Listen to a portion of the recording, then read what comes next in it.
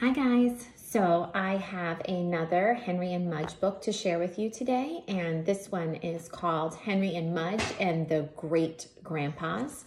This book has 4 different chapters: Grandpas, a pond, skivvies, and full and happy. So let's get started. Grandpas.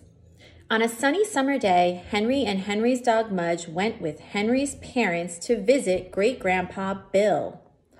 Great-Grandpa Bill was very old. He lived in a house with a lot of other grandpas. Henry liked them. He liked their checker games and their rocking chairs and their walking canes. Mudge liked them too. He liked the little mints they carried in their pockets. When they arrived at Great-Grandpa Bill's house, Henry gave everyone a present. He always brought presents for the grandpas. He brought books and magazines. He brought butterscotch candies. He brought crossword puzzles and poker cards. The grandpas loved him. They loved Mudge too. They petted Mudge, and when they were tired, they rested on him. Mudge didn't mind. He liked tired grandpas. While Henry's father and mother went in the house to visit with all of the grandpas, Henry and Mudge set off exploring. Great-Grandpa Bill's house was near the woods, and Henry couldn't wait to have fun outside. "Let's go, Mudge," he said. So while everyone played checkers and cards, Henry and Mudge went looking for adventure. A pond. Henry and Mudge walked through the crunchy woods. Mudge sniffed logs. He ate sticks. He disappeared in the bushes. Henry climbed on stumps. He swung on trees. He peeked in little dens. Then Henry saw a clearing. "This way, Mudge." Henry and Mudge ran into the clearing. It was beautiful. There were meadows and flowers, birds and butterflies, and a swimming pond. "A pond, Mudge," said Henry. Mudge wagged and wagged. They ran to the side of the pond. Henry tested the water, just right for swimming.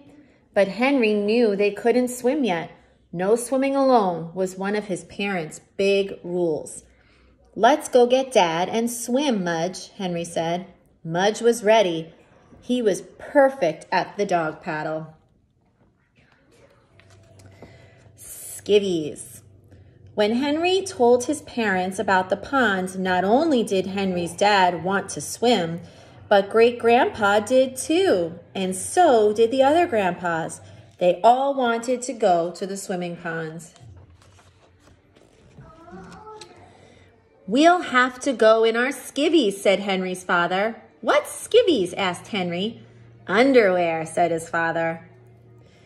Henry looked at his mother. "No girls allowed, Mom," Henry said.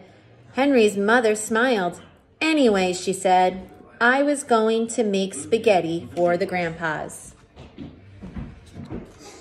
"Then let's go," said Henry. Henry and Henry's father and Henry's big dog Mudge and all of the grandpas went to the swimming pond. It took a while to get there. The grandpas had to stop and rest on Mudge sometimes.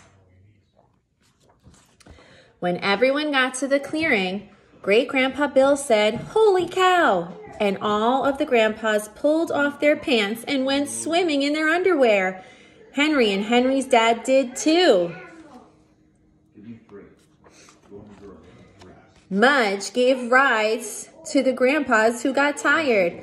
"Instead of a life raft, Mudge is a life raft," said Henry's father. Henry giggled. Everyone swam for an hour, then they lay in the sun. The grandpas told stories about being in the Navy or working for the railroad or driving taxis. One grandpa had been a singer, and he sang them a little song. The pond was shiny, the sun was warm, and the grass was soft. Henry and Mudge and everyone there felt happy. Full and happy. It took a while to get back to Great-Grandpa Bill's house. The grandpas had to rest on Mudge even more. Mudge didn't mind. When they got to the house, Henry's mother had a big pot of spaghetti ready. Everyone ate and ate and ate. All of the grandpas loved spaghetti, especially those without teeth. After dinner, everyone sat on the porch in rocking chairs. Everyone was full and happy. The grandpas grew quiet. Some slept. And as the sun slowly set, Henry and Mudge rested, glad for a grandpa house. Hope you enjoyed that, boys and girls. See you soon.